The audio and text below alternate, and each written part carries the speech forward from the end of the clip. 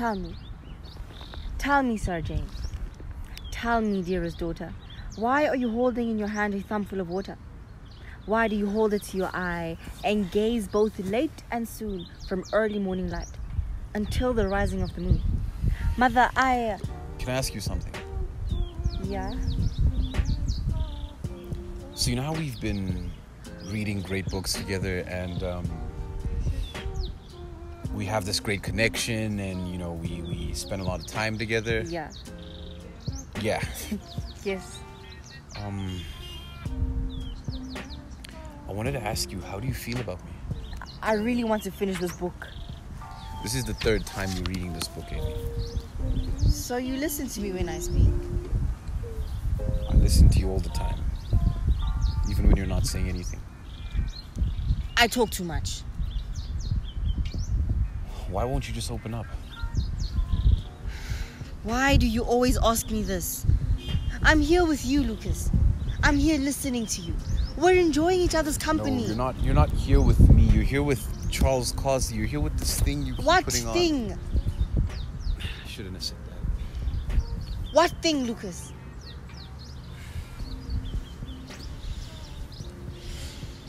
You're wearing this mask. This facade of something you're not. I can see it every time we're together. You don't know what you're talking about. Look at me and tell me that. Look at me and tell me that I actually don't know what I'm talking about. You don't know what you're talking about.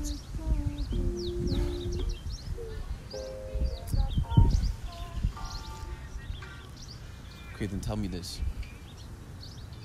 Tell me that you don't cry yourself to sleep almost every night.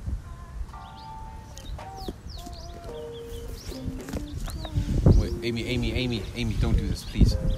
You don't want to do this. Look, I can help you get rid of the pain. But only if you let me, only if you choose to stay.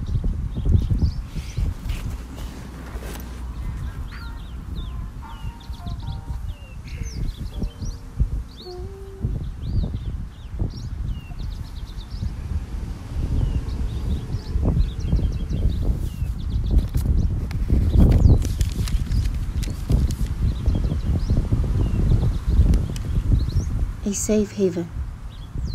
A world away from this one. Take me there and shut the gates. Leave no guards for I won't escape.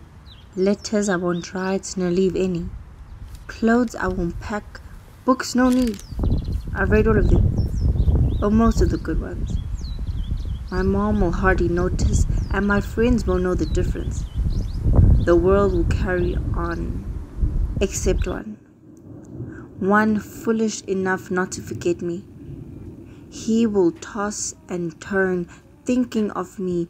Instead, his eyes should be shut, thinking about the stars in the night sky and his place among them. He'll search the world 10,000 times only to fail and be beat up and scared, but then begin again at 10,001. The same way he did in the beginning, truthfully deceiving himself that I'm somewhere out there. I'll feel guilty, and in his heart he will be angry, frustrated, and hurt. But his love for me will conquer all those things.